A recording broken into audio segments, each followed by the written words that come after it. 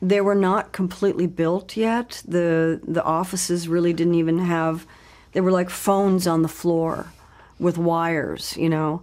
And there were just the beginnings of walls being set up to divide offices into spaces, and desks kind of strewn around. It looked like all the detritus from other offices that was unwanted had been like thrown into this office, this big space.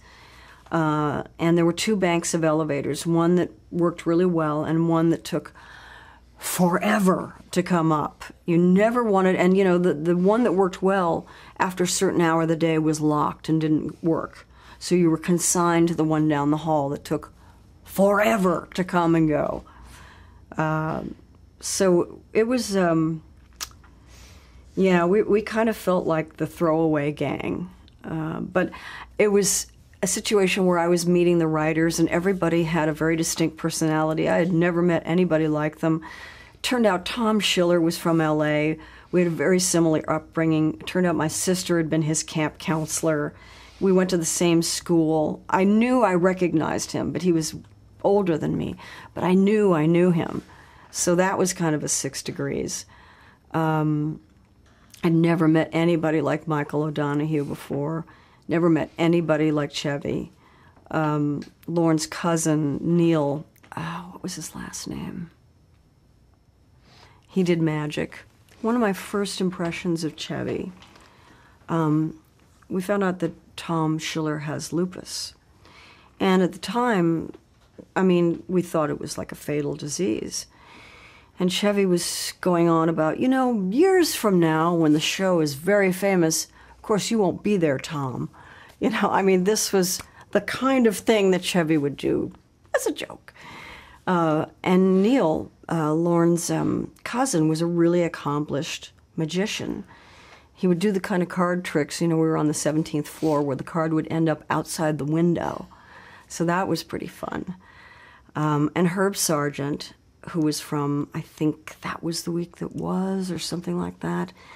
And he was this kind of avuncular, quiet guy who would just kind of say things that were really funny, very slyly, very quietly, and really sweet. And Garrett and Chevy were originally hired as writers.